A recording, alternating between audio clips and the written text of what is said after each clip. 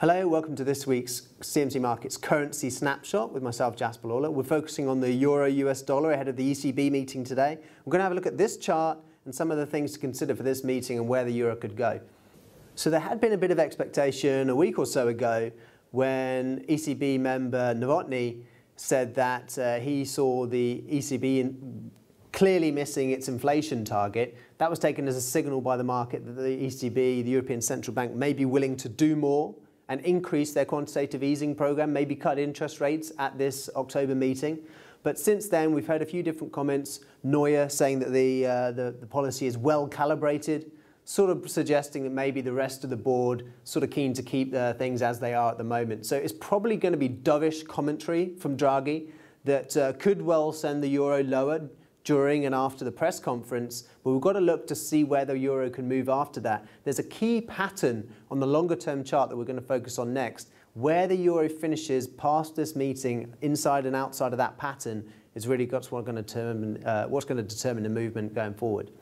So here is said pattern. It's the weekly chart for the euro US dollar.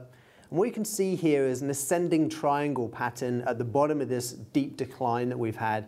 Now, there's different ways, there's kind of a zone at the top of the triangle here, but I'm calling 1460, so 1.1460, as really the key level to watch at the top of this chart.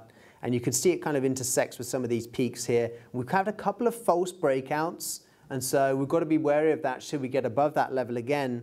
But to me, a weekly close above here and then above 115, the round number, could signal that we're starting to move and break out of here. And you can see that this pattern actually does correspond with some Fibonacci levels. The 38, the 50 have worked quite well so far. So the 62%, the 61.8% above here is right just beneath the 120 level, the round number. That could be a resistance if we do break out from here. If we take the pattern as it is, the length of the pattern, the height of it rather, would actually carry us all the way up to around 125, which would obviously be a pretty gigantic move from here. And it would be interesting to see if that kind of thing is possible. So that's it for this week's CMC Markets currency snapshot.